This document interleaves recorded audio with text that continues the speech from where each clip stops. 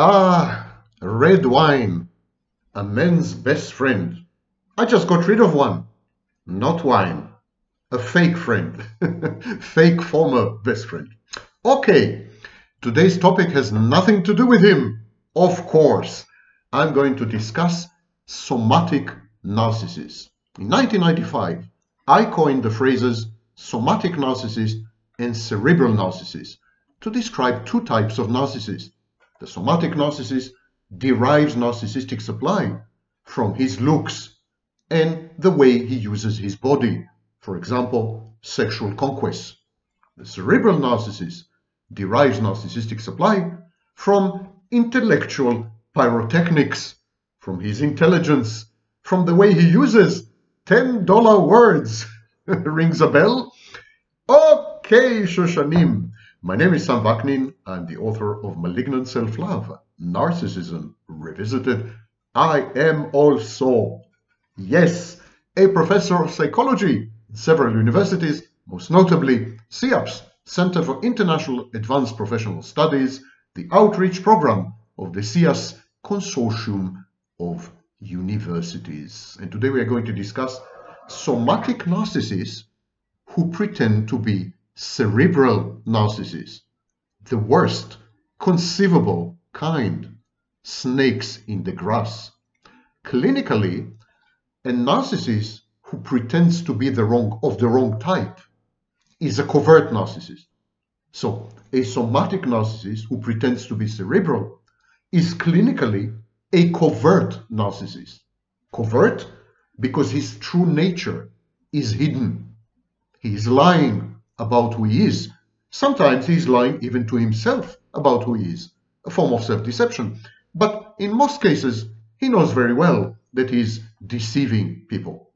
Somatic narcissists who pretend to be cerebral are a serious threat because they claim intelligence, wisdom, sagacity, knowledge that they don't have. They appear to have it, but they actually don't have it. In other words, they are con artists. Okay, let's delve right in. They are grotesque caricatures of masculinity, buff, deformed, veined musculature. You know the type. They are like tightly packed meat packages. They have slicked, gel oozing hair, ostentatious tattoos, and pants too tight so as to emphasize the crotch. This is a typical, not stereotypical, but typical picture of the kind of somatic narcissist that I'm talking about. The internet gave rise to a new breed of gurus, coaches, self-help advisors, and self-styled experts. These, mostly men, spend more time in the gym and in nightclubs than they ever spend in libraries and museums. Actually, I doubt that they ever frequent libraries and museums. Their natural habitats are gyms, where they spend hours a day, honing their bodies into perfect weapons. They weaponize their bodies. And they spend hours in the evening snorting coke or doing worse in nightclubs. These are covert, somatic narcissists who often pose as empathic. They pretend to be codependent victims, saviors, healers. All this is intended, bottom line, to lure women to engage in sex and then cruelly dispatch them on their way, sometimes in the middle of the night. But you could ask, all a somatic narcissist needs is sexual conquest. Yes, but this particular type of somatic narcissist is envious of the intelligence and intellect of the cerebral narcissist. He wants to have it all. He wants to have a perfect body, sexual conquest, and to be considered a public intellectual.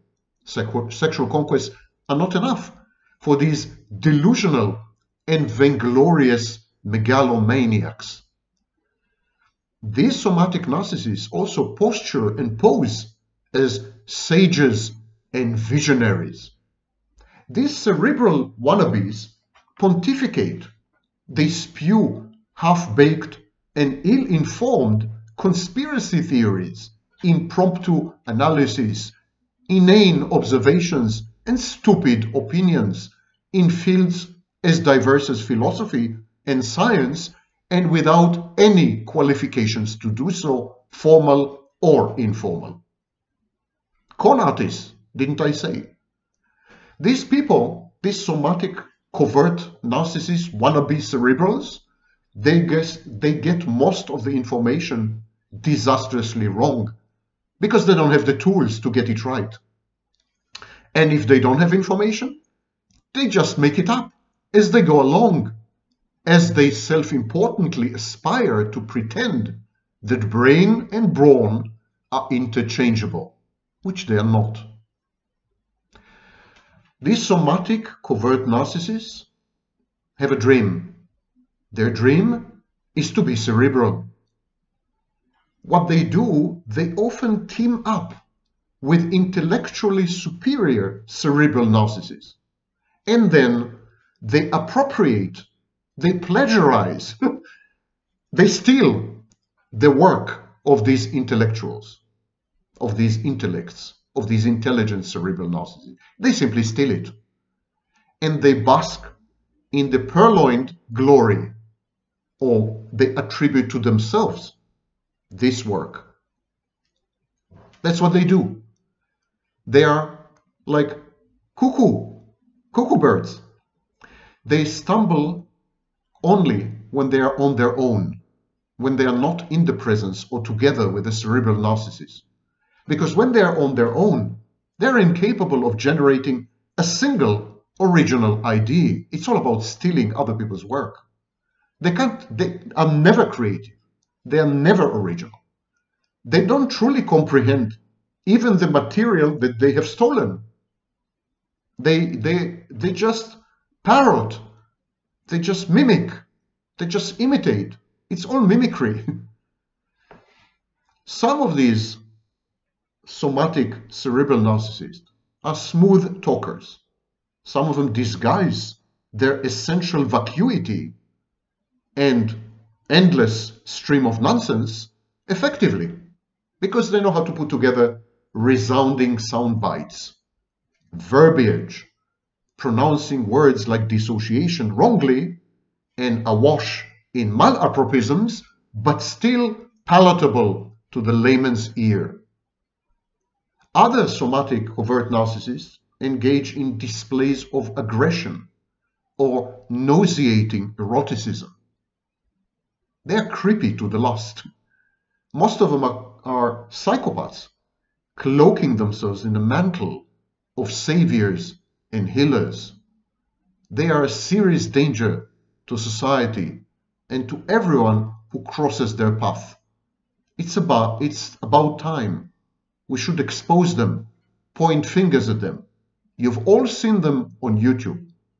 You've all seen that their puffed up chests as they brainwash gullible and malleable people into submission as they form cults around themselves.